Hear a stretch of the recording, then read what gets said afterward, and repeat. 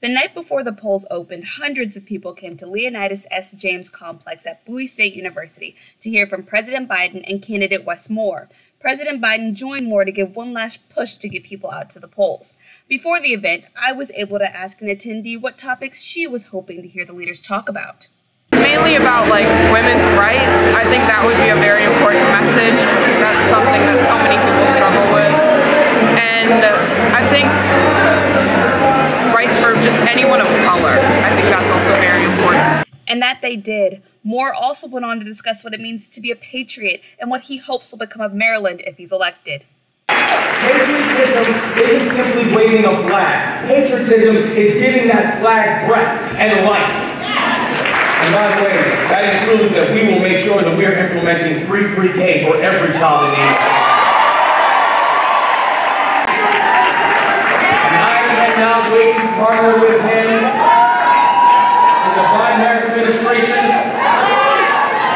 to make sure that we are fighting for abortion access, fighting to fight inflation, fighting to grow our economy, fighting to make sure that we are going to build a state where we leave no one behind, Maryland. Please join me and welcome the President of the United States. The President praised the current work of the Democratic Party and encouraged everyone to get out and vote. Black unemployment has dropped from 9.2 to 5.9 and going down.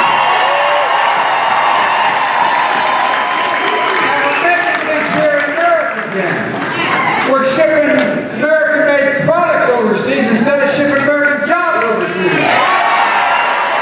I'm optimistic because I believe your generation represents the best educated, most talented, least present generation in American history.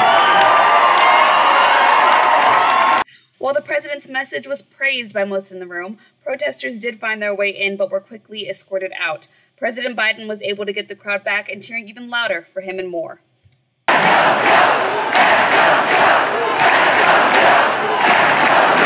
By the end of the night, Moore's expectations were made clear when he claimed for a victory in the polls. We come